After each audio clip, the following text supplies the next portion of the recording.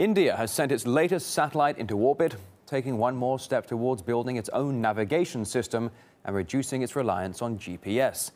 It's the third of 7 planned launches that have been hailed as a breakthrough in the national space program.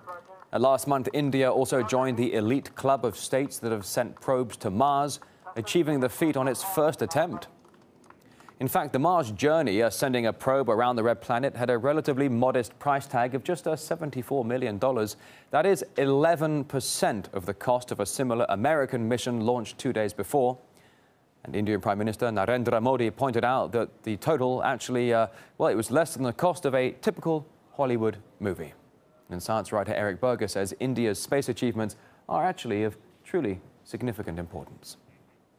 You look back at the Russian space program and certainly the American space program with the Apollo moon landings, that really inspired a generation to go into science and mathematics in this country.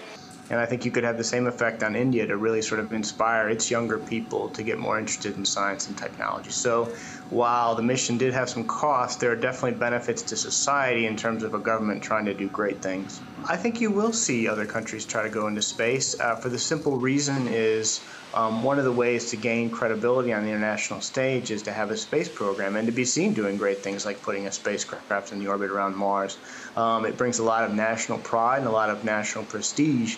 And it's one way a country with perhaps a bit lower profile in the international scene can have a larger profile and become more visible and be seen as more successful. It's certainly a good status symbol. India has successfully put a satellite into orbit around Mars. Despite costing just a tenth of a similar NASA project, scientists have described the mission as flawless. The satellite has launched India into a small club of elite space travellers.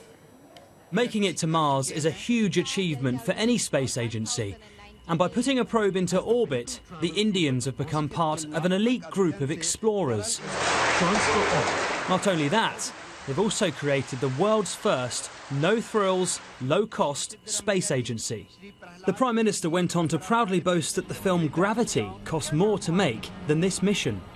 History has been created today.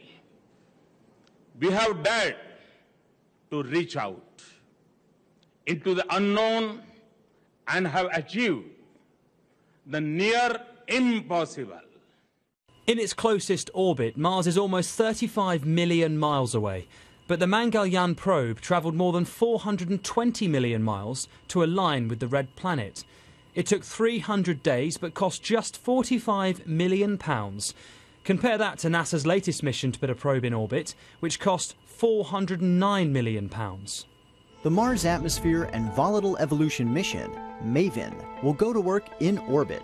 On Monday, MAVEN also successfully reached Mars. From recent trips to the red planet. Its mission is to study the atmosphere of the planet, to build a better understanding of current and past climate conditions. NASA and the Indian Space Research Organisation are likely to share data, as Mangalyaan is on a similar mission.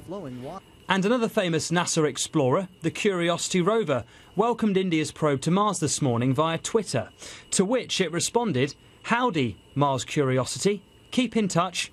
I'll be around." Some have criticised the money that the Indian government spends on its space programme, when so many of its 1.2 billion people are poor. The UK still gives the country hundreds of millions of pounds in aid every year.